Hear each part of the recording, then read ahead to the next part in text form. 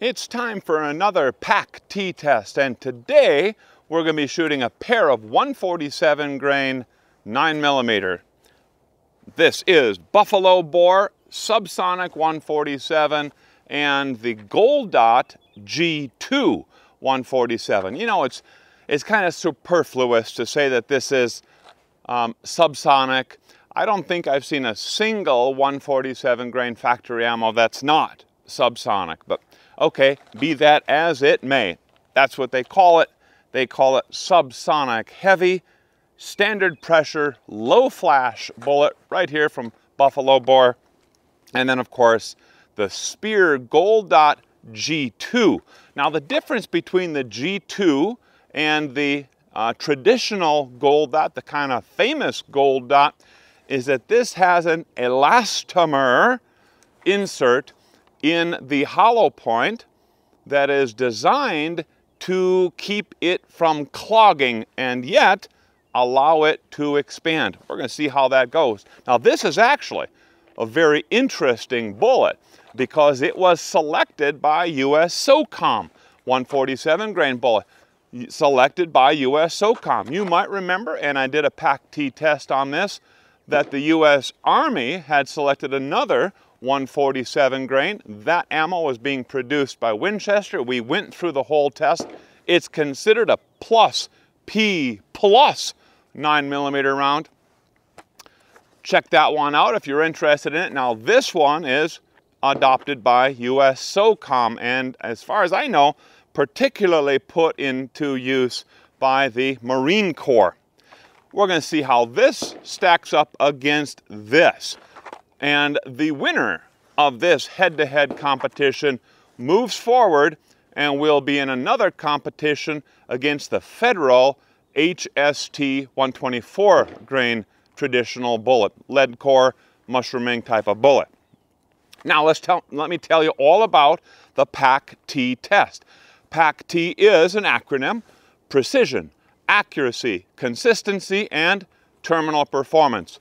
Terminal performance is the last thing I'm going to shoot, and that's in this 20% NATO gel block right over here from a distance of 7 yards. We're going to see how well it performs, and that's a very important part of this test.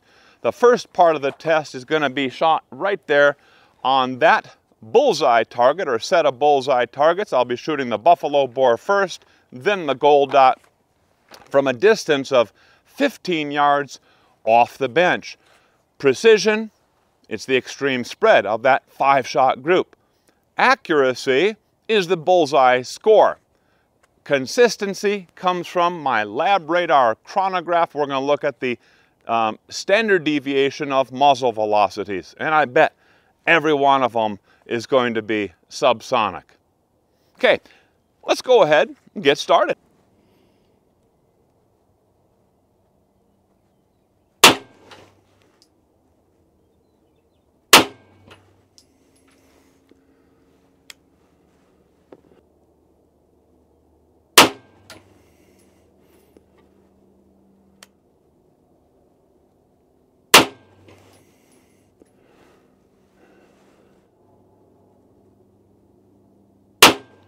There we go.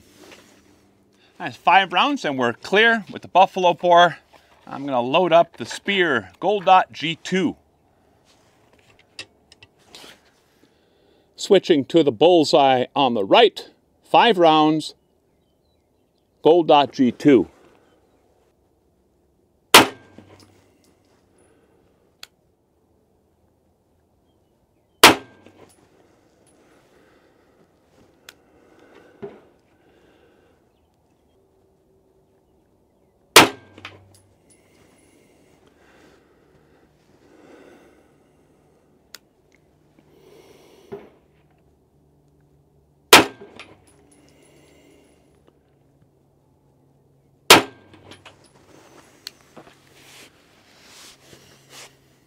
That's our 5. You know, I was watching all of these rounds. Well, I wasn't watching every one of them on the chronograph, but whenever I glanced at it, yeah, they are all subsonic, the ones I looked at least. You already saw those results, and you've seen the results on the paper. Time now, switch over to the ballistic gelatin for our terminal ballistic testing.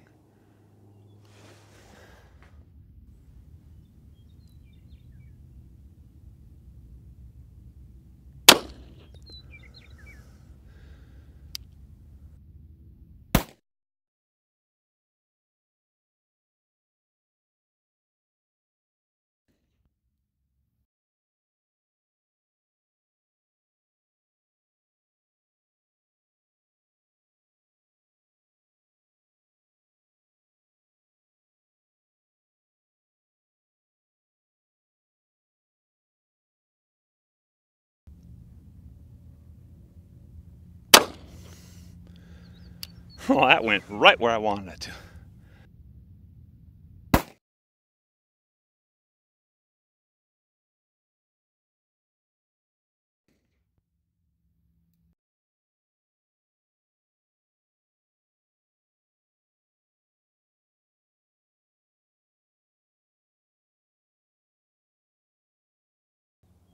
All right, so this first bullet is the Buffalo Bore 147 grain at about 14 inches. You know, after I fired that, I said, uh-oh, it did not expand. Failure to expand. It must have clogged going through that Carhartt jacket and the tooling leather. Nothing too difficult. Lots of other bullets have done just fine with that. This one clogged, and so I said, well, if the Gold Dot G2, if it simply expands, it'll win this test. But look what happened. You saw some of that. There it is, into the second gel block, about 18.5 inches of total penetration. It also clogged. That elastomer tip did not fix the problem. That was a problem with gold dots. They tended to clog up. And very unfortunately, the problem persists. Some interesting and I'll say surprising results. You know, when I saw the new G2 Gold Dot, I thought, okay, I bet they have finally fixed that problem with the Gold Dot, which was clogging. We saw clogging with the 124 grain Gold Dot, and one of the reasons why I have kind of shied away from the legendary Gold Dot bullet. But let's go ahead and step through all of these results beginning at the beginning. That is the bullseye target fired at 15 yards. First one we're looking at here, Buffalo Bore. You know, those first 3 shots landed so close to one another, really doing a nice job. But then the 4th shot, it pulled. Was that me? Well, I also shot a warm-up, 5 shots, offhand from a distance of 7 yards. That's while I recorded the Mantis X10 results. And I'll throw this out right here. This is the 5-shot group from that session. We'll talk more about the Mantis X recoil meter results in just a little bit. But overall, the group was 3/4 of an inch. Actually, a little bit less than that, 0.745 of an inch, with 42 points on the bullseye, 0 obviously in the bull. And I will note again that this bullet was not zeroed for my HKVP9. If I had zeroed it, it would have scored even better, as you're seeing here. Consistency of our muzzle velocities, single digits, 5.3 feet per second. That is excellent. Now let's take a look at the bullseye target for the Speer Gold Dot G2. Still a pretty nice group. Not as good as the Buffalo Bore. 0.829 of an inch for that 5-shot group. 38 points. 0 in the bull again.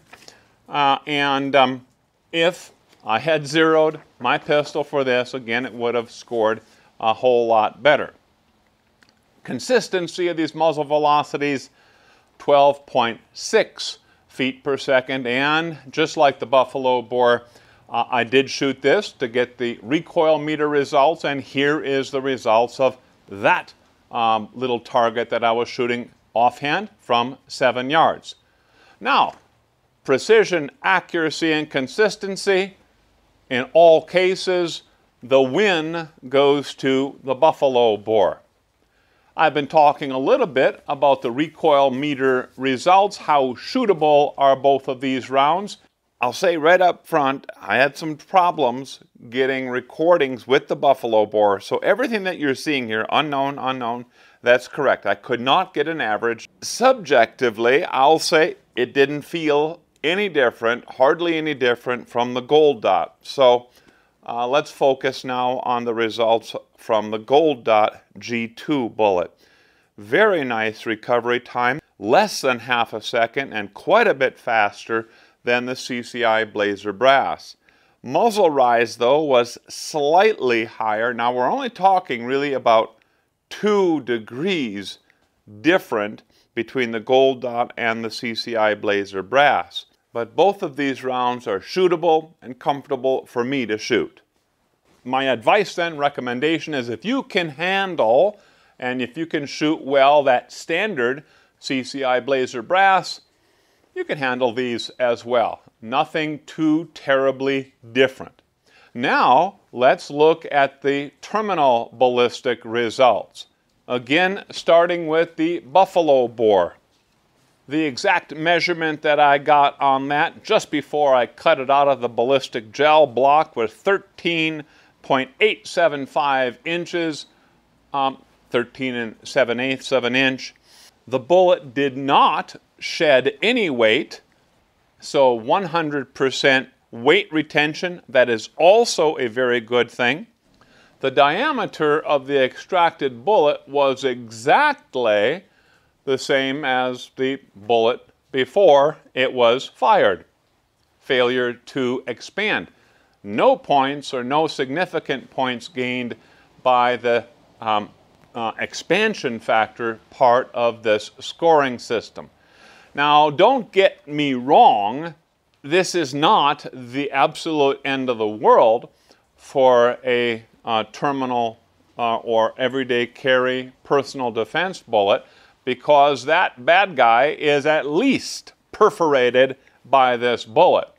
However, lethality is dramatically increased when those bullets expand and when they mushroom.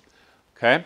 So that is why there is a scoring, a bonus, if you want to call it that, scoring category for expansion, percent expansion, and even more importantly is the actual expansion.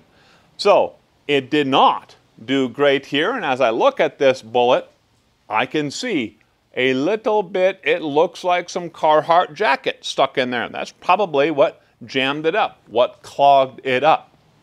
And by the way, Buffalo Bore does not make their own bullets, so I was curious, or I am curious, who is making this bullet, and I think I know.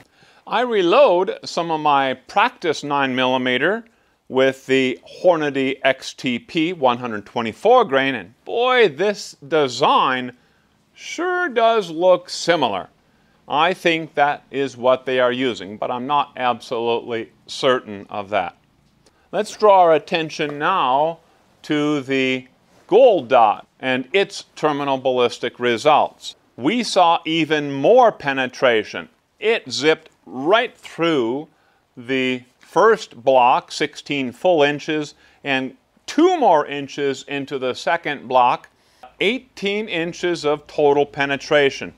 That's okay, but it's getting a little bit high, and in fact, following this modified FBI protocol in 20% ballistic gelatin, it's going to lose some points in that way, in that regard. This bullet retained all of its weight. We saw that it failed to expand, did not expand at all. This G2 bullet still has the elastomer tip on it. And so that's really unfortunate. Not making any excuses for this, but I do not see this as an improvement, unfortunately, to the traditional or standard Gold Dot bullet. When it's all said and done, Buffalo Bore bullet scored 270 points, while the Gold Dot G2 scored 170 points. Across the board, even though the Buffalo Bore round did not expand, but across the board, Buffalo Bore wins the precision, accuracy, consistency, and clearly the terminal performance. But it's not great results. The temporary wound channel was pitiful, pathetic, anemic in both cases, nothing too impressive at all. Kind of got lucky, I would say, that it actually went up against an even worse bullet. This bullet, the Buffalo Bore round, is going to be put up against a real heavy hitter in our next video in this series. It's going to be going up against the Federal HST in an even more difficult challenge. So, I'm interested to hear what you think about these two bullets. I'm particularly interested in your thoughts on the USSOCOM selection of the Gold Dot G2. It did not do any better than the Winchester M1153 that we reviewed last year. Both of them kind of so-so bullets. I'm interested to hear your take on that or any other questions you might have. I'll try to answer them if I can. Thanks a bunch for watching.